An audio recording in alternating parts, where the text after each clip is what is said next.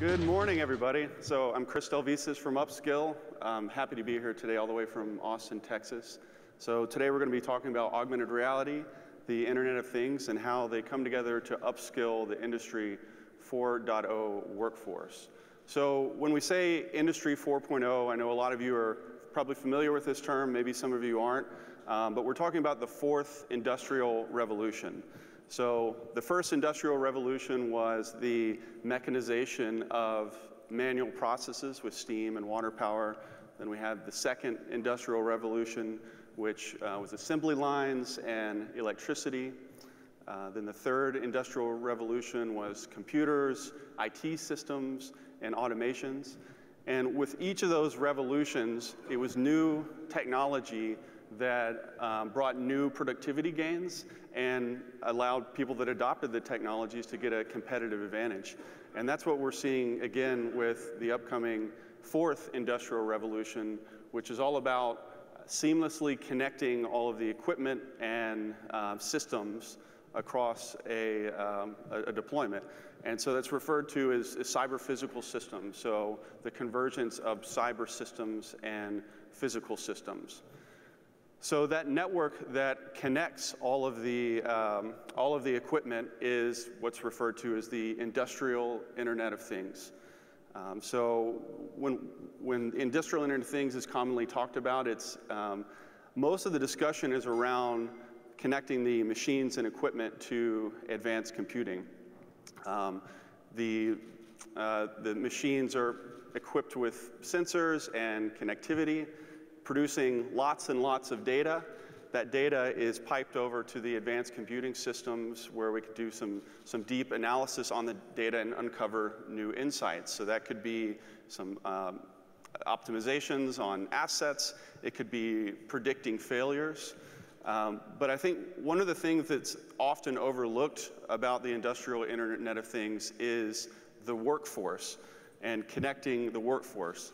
And this is what's required to become a truly digital enterprise. It's connecting the full asset there. So it's equipping the workforce with a computing interface and allowing them to connect directly to the machines and equipment for interacting with and controlling machines, or step-by-step instructions on how to utilize the machines, and also connecting them to the advanced computing systems where they can view some of the insights that were computed from all of that data, view the data within the computing interface, receive alerts about certain events.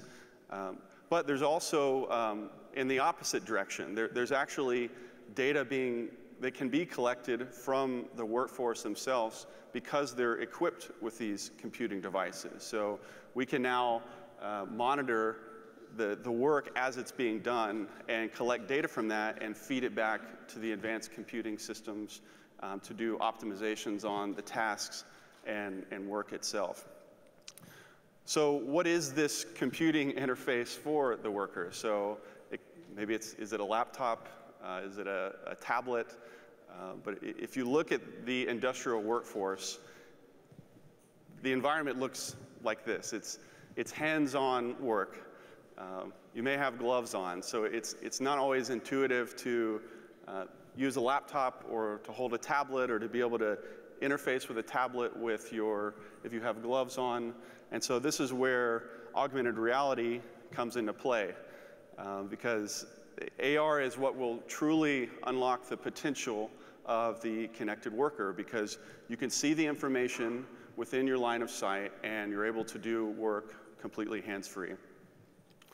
So what is the value here of the connected worker itself? Well, that's where we talk about upskilling the workforce. It's providing the worker with this computing interface, giving them access to the people, the information they need to do their jobs more effectively at higher performance. And by doing that, by equipping the workers to do their job better, there is a trickle-down effect to the rest of the organization. And so that can mean an increase in productivity, increase in quality, increase in compliance, safety, and utilization as well. And so what I'm going to talk about today is an example where we're seeing this happen today. We're seeing IoT, augmented reality, and connected worker, and seeing real business impact. And that's at GE Aviation. So GE is one of our customers, and like most aerospace companies, they lose millions of dollars each year on errors made at key points in the assembly and the maintenance process.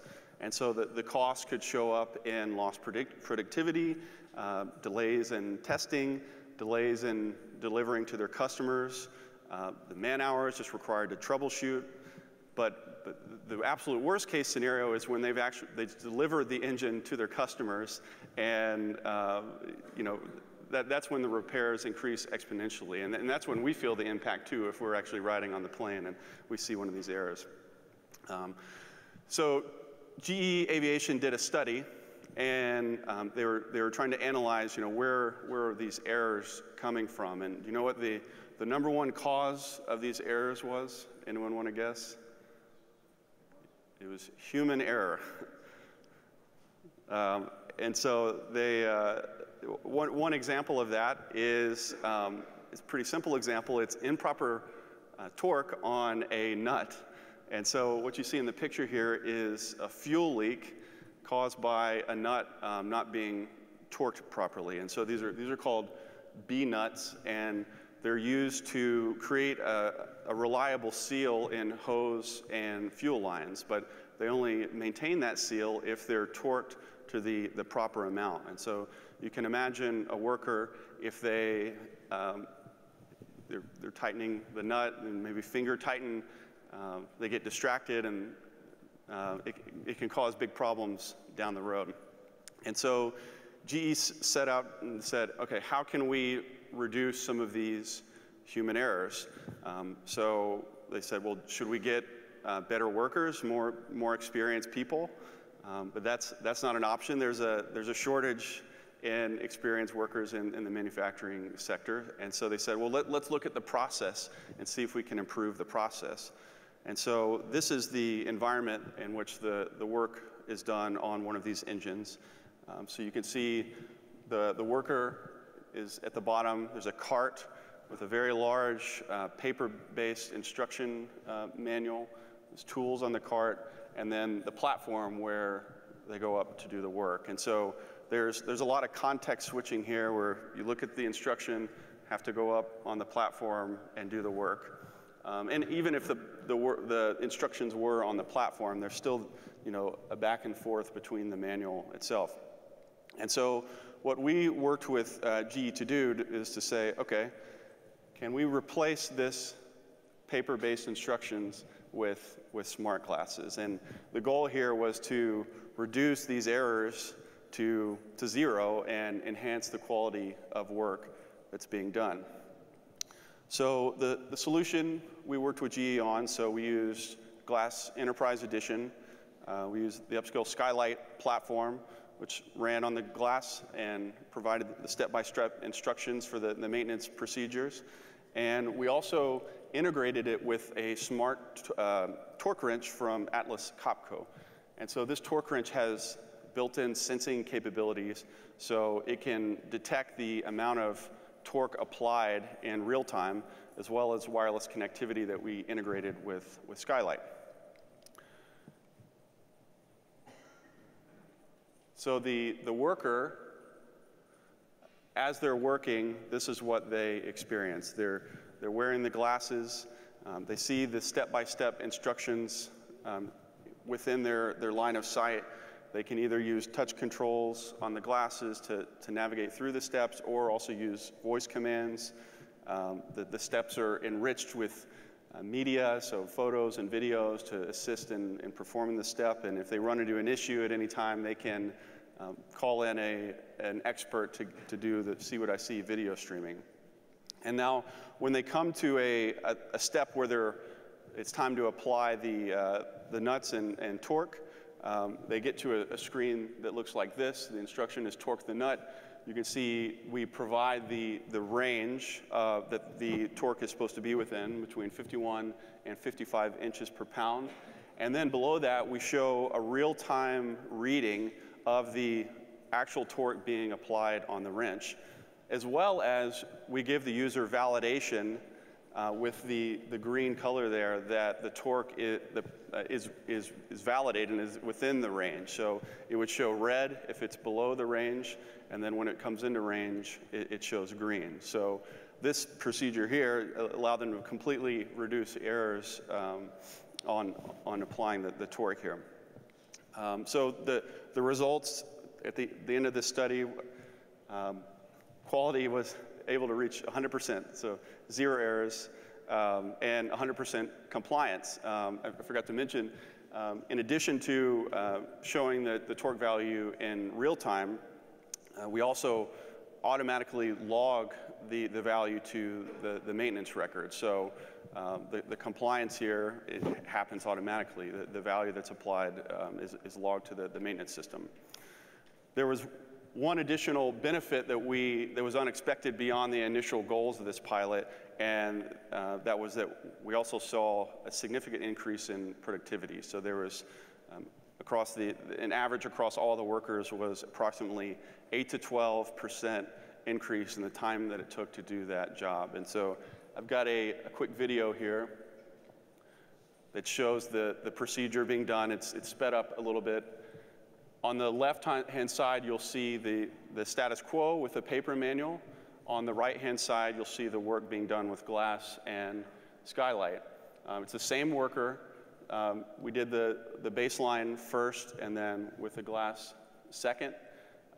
And you can notice how many additional times the worker is having to go up and down the platform.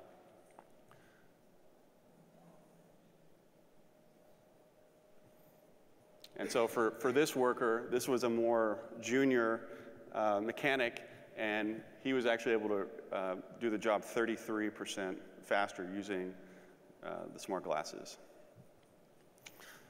And so to give you a big picture understanding of what a few % increase in efficiency can mean, so GE Digital has made this statement that a 1% improvement in aircraft maintenance efficiency can reduce costs by $250 million annually. So you can start to do the math across a large scale of this organization. This type of improvements can have a massive impact. So we also did a survey at the end of the study. 85% of the mechanics said, I believe that using this system will reduce manufacturing errors. I felt confident using this system, and I would wear this even when nobody else is in order to make my job easier. So I think that this is really powerful. The mechanics are accepting the technology, and they believe that it can help them do their job better and easier. And so, when we say upskilling the workforce, I think the workers are accepting that they want it to help them do their job better. So in closing, to answer kind of the question of this talk, what role does augmented reality play in IoT? I think if you think about it and what we've shown in this case study, the Internet of Things is producing information. Augmented reality is what turns that information into action. And that action is what drives the business results, the productivity, the quality, the compliance, safety, and utilization. So my message to you today is if you are an enterprise that is considering this technology, it's start now, adopt it today.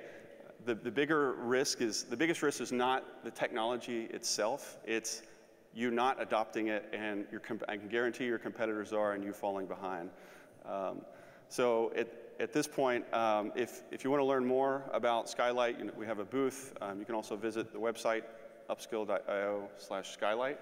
And at this point, if you want to put some questions into Slido, I'm happy to answer a few.